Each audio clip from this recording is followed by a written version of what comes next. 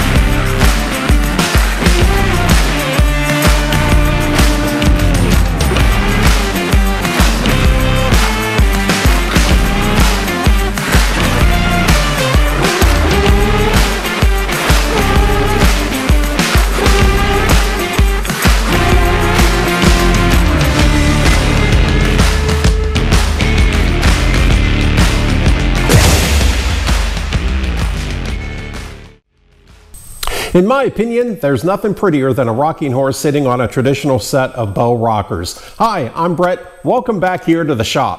If you've ever thought about building a traditional set of bow rockers but were possibly a little bit intimidated or you weren't really sure where to begin, well, stick with me. I'm going to show you some tips and some tricks on how to build these, and you can make them perfect every time. One of the areas that make these bow rockers so challenging is that they're on a 10-degree angle. So your rockers are constantly laying flat on a hard surface and everything is at a 10-degree angle. So you have to make sure that all of your cuts are perfect and dead on. And if you do that and you follow the little tips that I'm going to give you, you're going to make perfect rockers every time. I have a really nice oak board pulled down. Unfortunately, it's a bit wide for my planer. I have a 15-inch planer. The board's around 20 inches wide. So I'm going to throw it up here on the bench, and then I'm going to take my pattern and just kind of orient how I want the pieces to go on this board so I can cut it down to size. So let's get started there.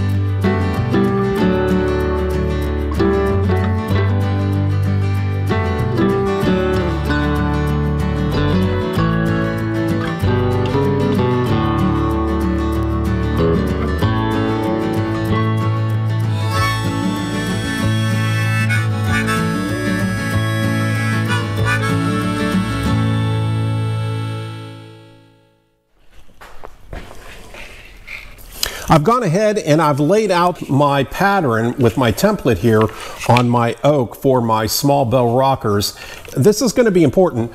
I already set my bandsaw at the table at a 10-degree angle, and so when we run these through, we're going to have to kind of really pay attention. We want to run one bow through one direction, and then we want to make sure we reverse and we run the bow the opposite direction. This is going to be a bit confusing, and maybe it'll make a little bit more sense when you see me do it, but because these bow rockers, each rocker is on a 10-degree angle and these are in two pieces, you want to make sure that that 10-degree angle is going the right direction, that you don't cut it the opposite.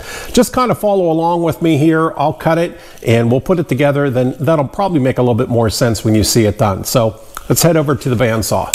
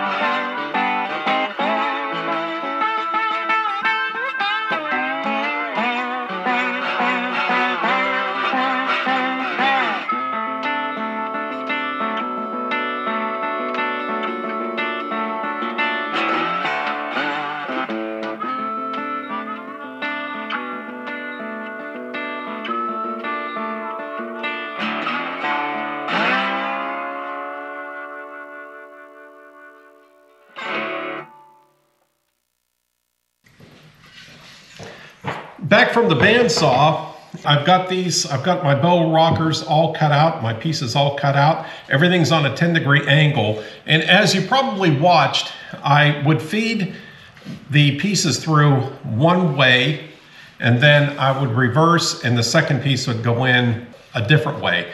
And that is, again, because these are on a 10-degree angle. And so if you do them all the same way, then that 10-degree, it's not going to line up. So when you put these two together, everything is going to line up nice, and these bow rockers are going to lay flat when they're on the floor or on the hard surface. They'll rock and everything touches at the same time. Next, what I'm going to do is I just need to trim up so that these connect. So I'm going to trim these up here on the miter saw, and then we'll start putting these bow rockers together.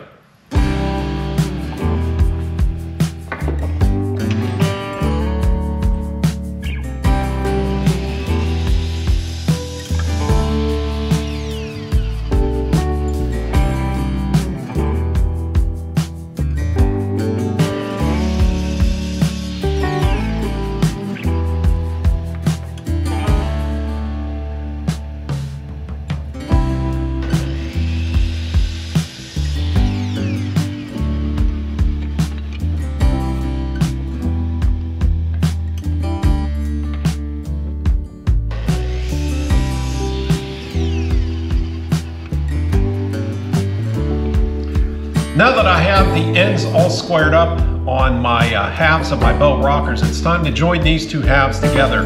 The easiest way I found to do this is using my pocket hole jig. If you've never had one of these, or if you've never used one, I highly recommend picking one up. This is a pretty good one. I don't think they make this one. This is one of the first ones. It's all aluminum, but the other ones that they have out, Craig, is what I use, the Craig manufacturer. Man, I'll tell you, these things work great and they're slick. So what I'll do is make sure that I'm on the inside of my bow rockers. I mark a little bit of an X right here, or make a mark so that I know that's the inside, so that when we go to finish these and we build the other part of the inside of this bow rocker, I covered that pocket hole up, so we'll just bury that so you'll never even see it. So let's go ahead, I've got the jig all set up. Let's go ahead and make some holes.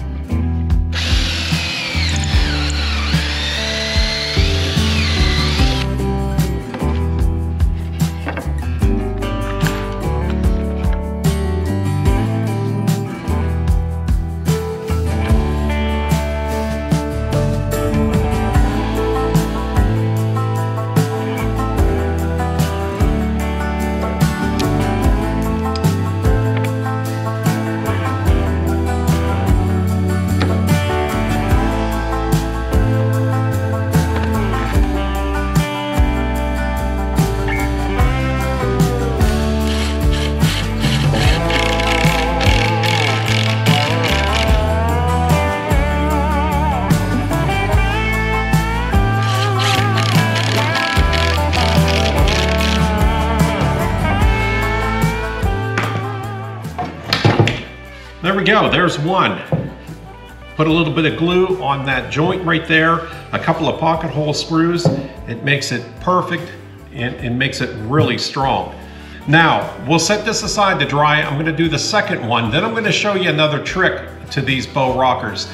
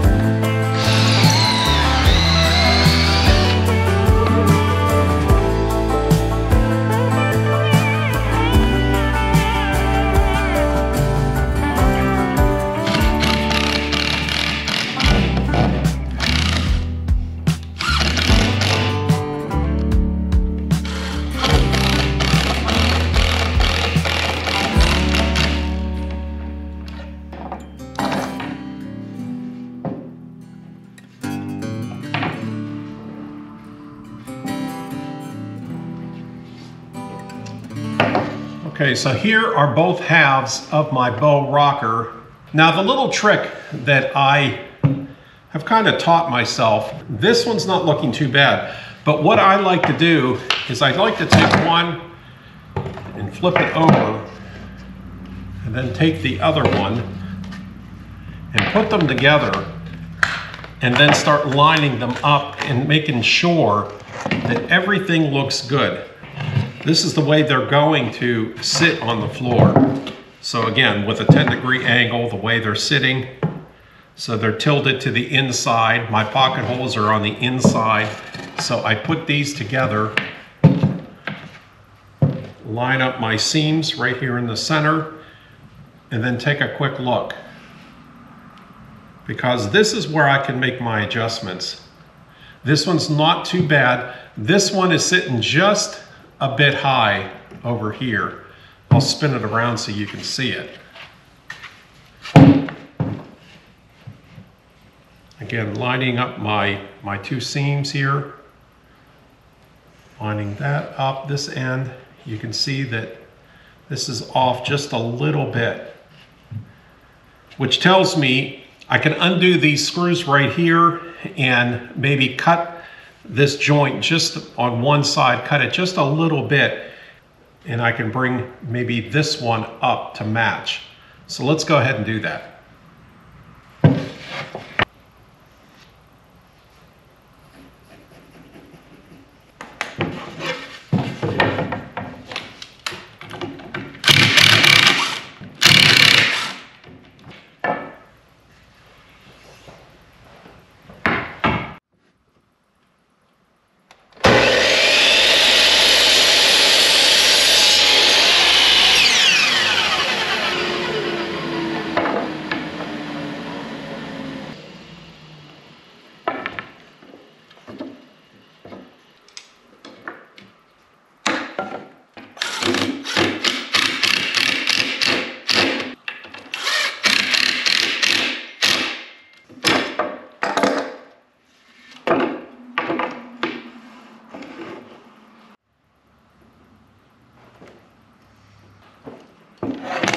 Just taking that little, about a half a degree is all it really took to make sure that I am perfectly lined up right here. It's a little bit high again, but I've still got all of the sanding to do, but it is really, really close, and I think this is going to work out really, really well. So next, what we're going to do, we'll set this aside to dry. We're going to make our cross pieces, and I call this part the box. So we're going to build our box next, and then some other tricks here on how to get these bows just perfect. All right, it's been a few hours now, and I've let these bow rocker sides go ahead and dry completely.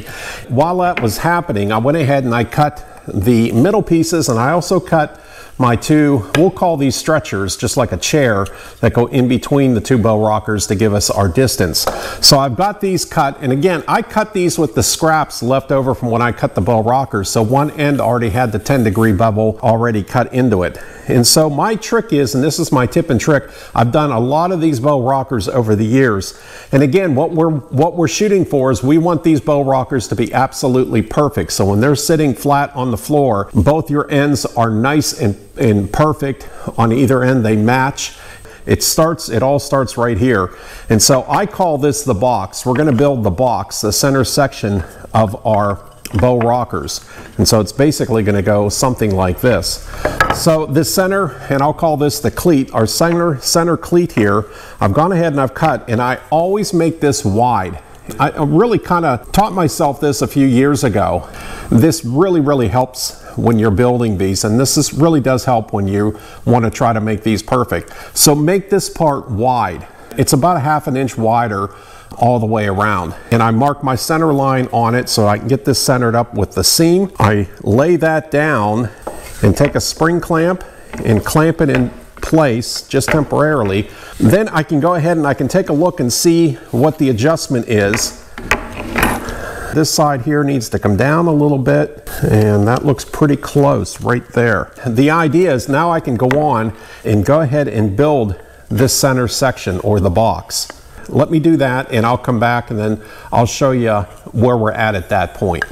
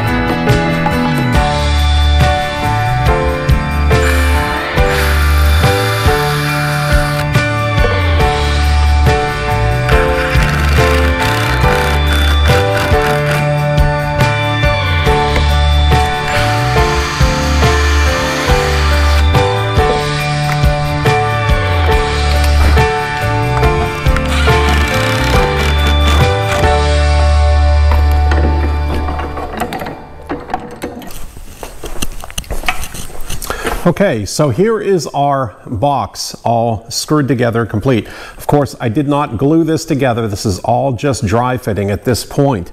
Now, two things to note when building these. You have to put a back bevel on your cleat, because if you don't, your stretchers, this part in the center is going to want to work its way in, because again, we're dealing with compound angles. These are all cut on a 10-degree angle, and as the bow rockers from the center to the end, they're going to start to narrow, and so this is going to have to be cut on a back bevel, and I mean just a ½ degree, just a little bit.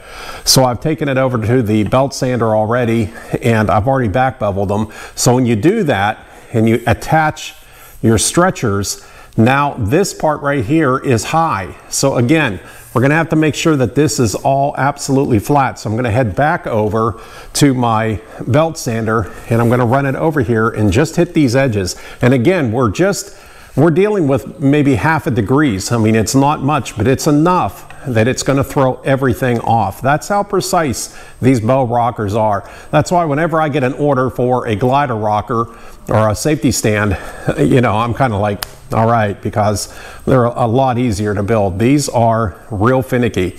Anyways, let's head over to the belt sander and we'll just hit these real quick. We'll come back over and put this together. Now, I'm just going to let you know, I already did tilt my table on my belt sander just a little bit. So we're just going to touch these and clean these up right here.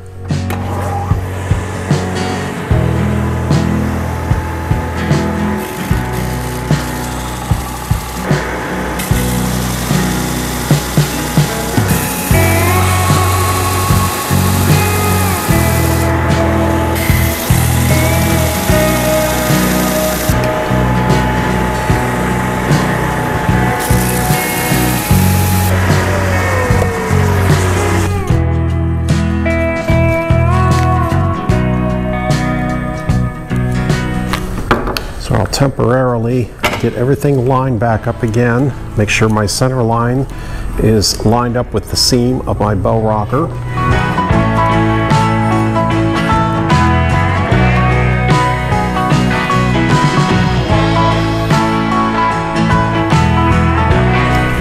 And I do want to point out too, even my cleats or my stretchers going across here are a bit wide. Wider than what they need to be. And again, the goal is to get this center section glued down tight, but I want to make sure everything is even first. Another little tip.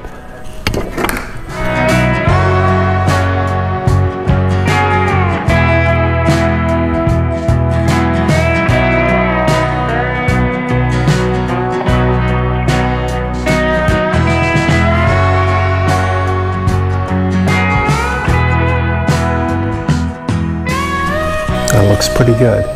Now, again, here's another little trick that I do. I'm fortunate that I have a workbench that is long enough. These are small bow rockers, so they fit on here nice. But when you get into a medium horse, those are 6 foot long, and it just barely fits. Now, since I've added my toolbox here, it gives me another 30 inches or so, so I'm good there. But normally, I just have just enough room for the medium bow rockers because, again, they're 6 foot long. The little trick is I flip these upside down, which makes the bottom part of these, you know, perfect. And now I can kind of look down the end of it and see if they might be, you know, whopper jawed. These look really good. And again, this is why it's so critical that when you first assemble these bow rockers, that you put them together once you get them assembled and take a look and see if they're close down here at the ends. Because if they're off just a little bit, that's going to throw this all off. It's critical that every step of these bow rockers is absolutely perfect and dead on. And if you do that, this will all go together and they'll look fantastic by the end, by the time we're done. So I believe now we can go ahead and I'm just going to do one side at a time. time, I'm going to glue up on the inside here. I'm going to take the spring clamps, put the spring clamps back in place. Then I'm going to take my good heavy wood clamps, and then I'm going to really clamp these down nice and tight and let those sit overnight. And then we can come in tomorrow, take the stretchers off, then we can trim everything up on the bandsaw, and there you go. So I hope that helps. If you know of a better way to do these, please by all means comment below. Let me know how you build your bow rockers. I'd love to know. But this, to me, this is about the easiest way and the best way that I found to get perfect bow rockers every time.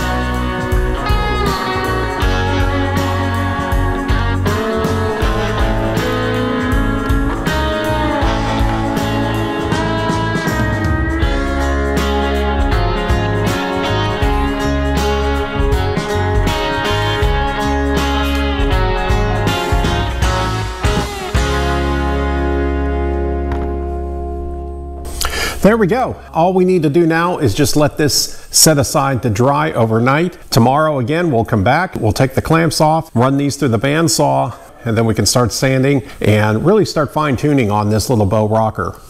The next day. Well, good morning. We're back and we're ready to take the clamps off our small bow rocker, and then I have another one that I cut out because remember, when I'm cutting one out, I might as well cut 2 or 3 out. So I've got another one in the wings. I'm going to take the clamps off this one, and then we'll get started on the second one. We'll get that put together, and then we'll jump back to this one, and then we'll finish building this small bow rocker.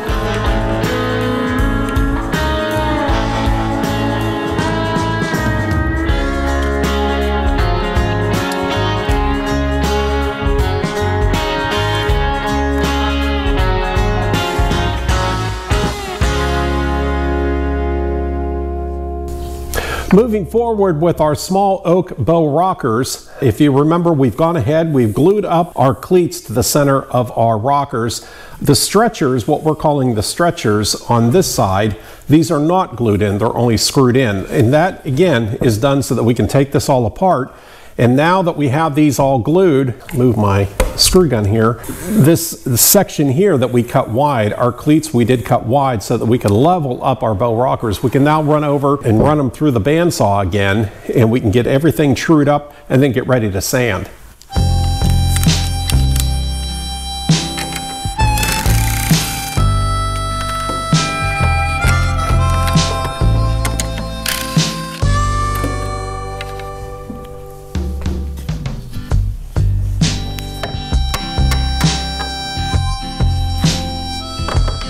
Now, a little tip is I always mark my cleats and my stretchers so that I know when I'm ready to reassemble, I'm ready to put that back in. And it's probably wise to not only mark it where you can see it, but I also mark them on the inside because I'm not going to be sanding that part. And the same with the cleats on the rockers. I'll just put a mark there so that I know which one goes where.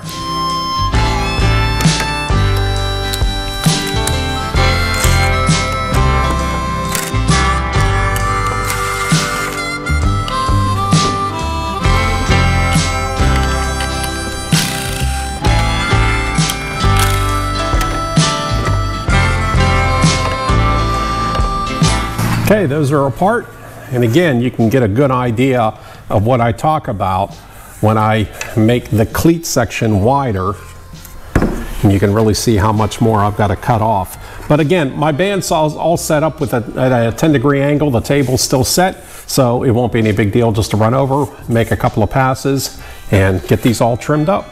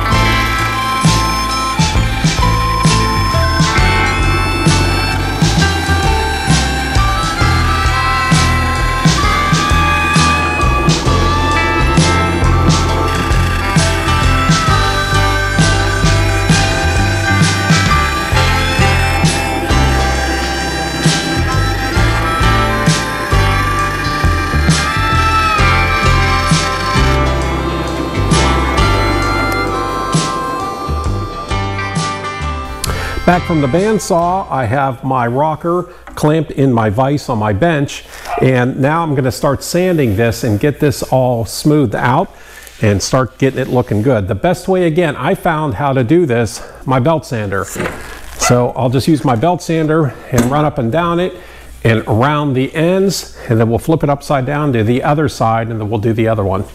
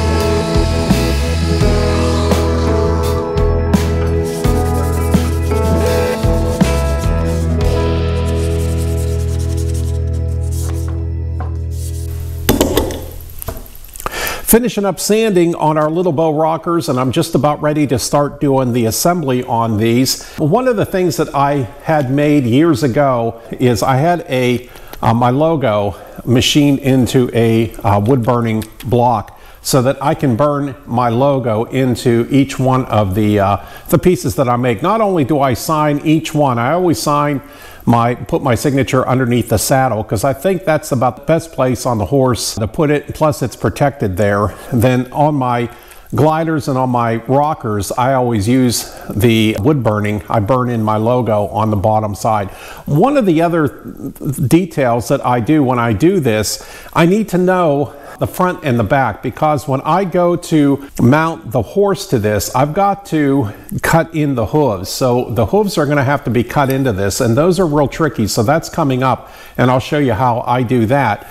And then once I take it off, and then I take everything in the paint booth and I start painting and staining and, you know, clear coating, then I can't remember which way the orientation, which way the horse should go on, what's the front and what is the back. So if I burn in my logo, then I know, normally I put that to the front, and so then I know my front legs need to go to the side that I burn my logo in. But just a little detail that I do, and just so that I know the reference that I use. So I'll go ahead and get this plugged in, and we'll get that heated up, burn my logo in, and then we'll finish assembling.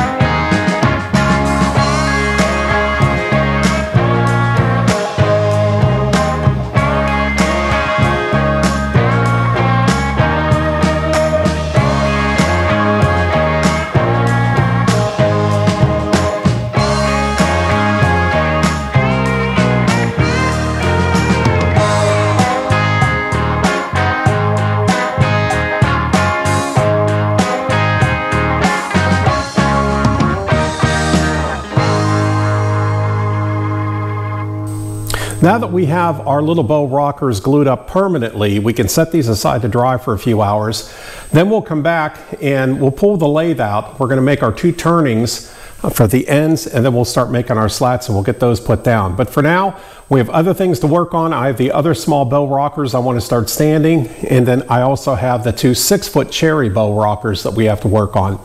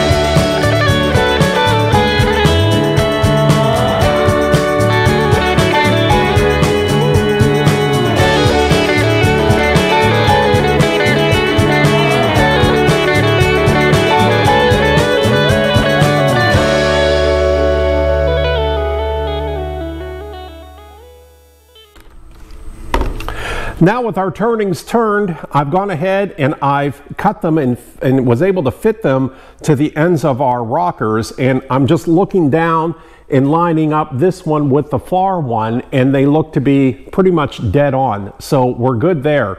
Next up, we're going to be cutting our slats for the base of our rocker. We're almost done with this little project here. I've gone ahead and I planed down some material. I've got it down to 3/4 of an inch. We need 9 of these slats. I've set my stop over at my miter saw and my station, so I'm ready to go ahead and start cutting these slats.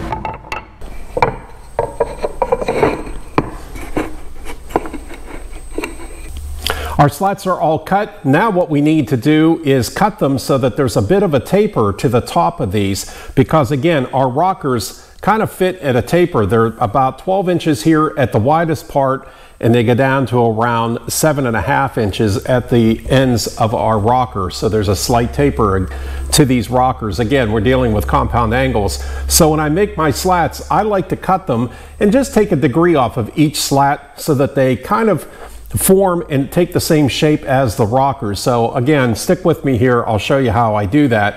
But for now, what I need to do is go ahead and get our first 3 cut, and we'll do that first, and we'll go ahead and get those secured down.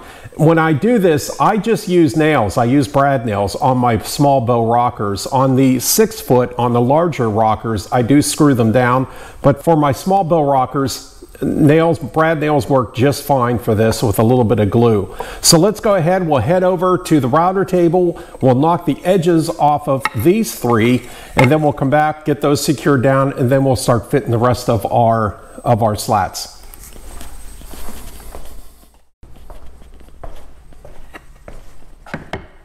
Over here at my router station, I've gone ahead and I've set the height of my router bit. We're just going to knock the edges off of these slats. So I've gone ahead and I made a couple of test runs here, and I've got the height where I want it. So it's just a matter of running these 3 through the router table, and we'll get those all shaped up.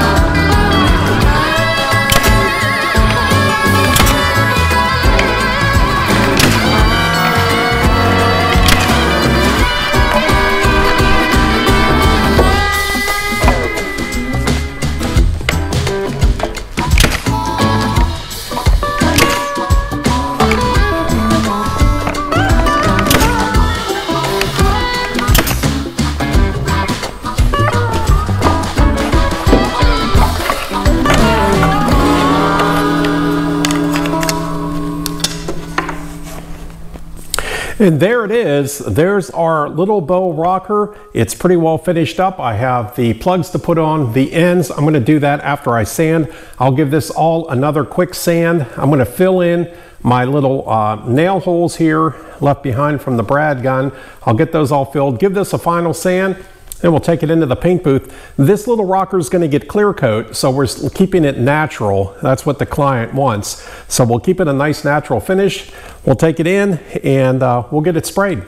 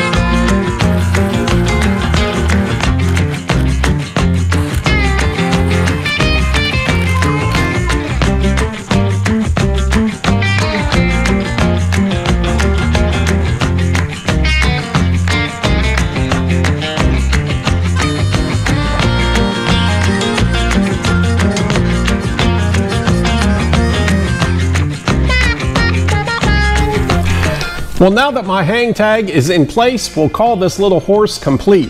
Well, I hope you've really enjoyed watching me make this set of bow rockers, and if you get the opportunity and you're able to make some yourself, well, I hope maybe some of the tips and some tricks that I showed you throughout this video you're able to apply to your own project. Thanks again for watching. I really hope you've enjoyed this video. If you did, think about giving it a thumbs up and also think about subscribing. You can check me out on Instagram at Greenfield Woodworks. Of course, I have a Facebook page, Greenfield Woodworks, and my website, greenfieldwoodworks.com. We'll see you here at the shop next week.